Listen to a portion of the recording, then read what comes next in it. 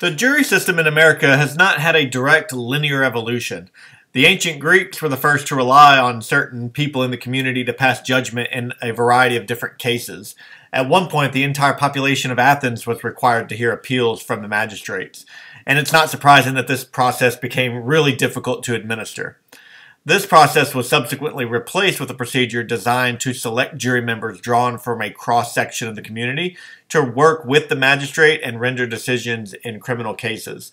This early type of jury was called a dicastery. The ancient Romans also relied on an early form of the jury. As far back as 190 BC, for instance, magistrates could assemble a jury for certain criminal acts that included like forgery, counterfeiting, and embezzlement. The jury would be comprised of way more than 12 people. Sometimes 35 to 75 different people would serve on the jury, and they would decide whether the accused was guilty.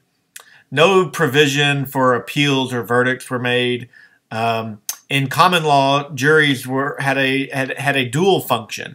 They had the responsibility of investigating crimes and conducting trials of the accused.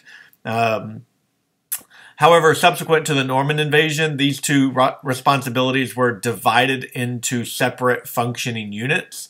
The grand jury was created to investigate and report crimes, while the petit jury, sometimes we'll just call it a trial jury, was used to determine a defendant's guilt or innocence.